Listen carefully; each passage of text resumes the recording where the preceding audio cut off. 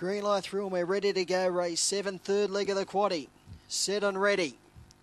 Racing, Chloe's Hand began cleanly. Stealthy Gypsy began quickly. Stealthy Gypsy's going to lead. Chloe's Hand, Private Road, Fraudulent. They'll followed by Kokoda Moss. Fraudulent and Kokoda Moss came together. Moving up in midfield was Skin Deep and Biffle's back with it with Crack Model down the back. Private Road worked through and grabbed the lead and it's all over.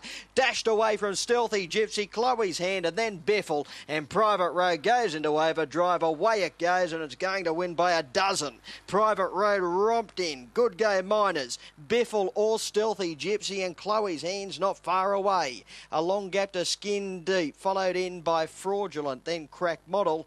And Kokoda Moss found trouble at the first turn. Wound up last. Won the Red Private Road. One Red Private Road first. In 29 and 78. 29 and 78 the overall time. And that is a PB.